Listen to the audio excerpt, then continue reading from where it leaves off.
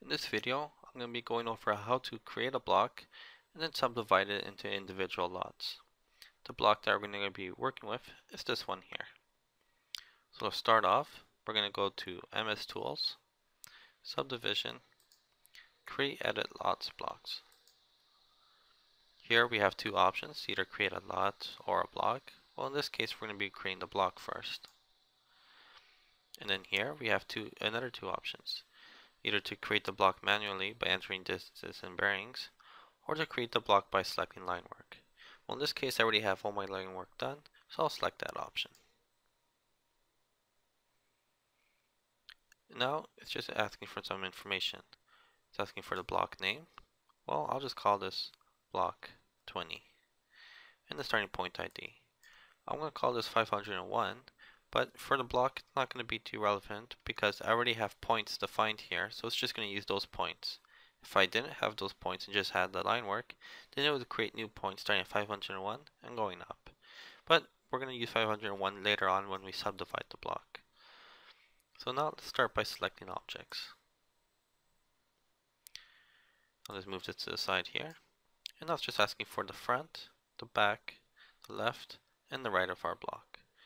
So it's just a matter of selecting the option and selecting the line work and then pressing enter or right click. So I have my left and right selected there. Do the same thing for the front and for the back. You can also just window in objects if you want.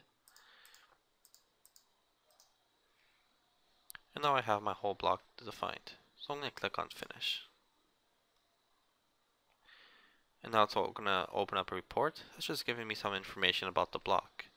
Notice how it's using the points already there. It didn't create new ones for 501 and up. It's also giving me the bearing distance of the different points to point, as well as northing easting of those points. It's also giving me the square feet in meters, acres and hectares of the lot, as well as the traverse distance, and the area closure, as well as the frontage. Of course, you can always save this or print it. In this case, I'm not going to worry about it. I'm just going to close that. And now it's asking if I want to process another block. Well, in this case I don't, so I'm going to say no. So now that my block's defined, it's a matter of subdividing it. So again, we're going to go to MS Tools, Create Edit Lots Blocks. This time we're going to be creating a lot. Now here we have three options. The first one to create a lot manually by entering distance and bearing. The second one to create a lot by selecting line work, similar to how we did it with the block. And the third one to auto-generate lots from a block. In this case, this is the one that we're going to be working with.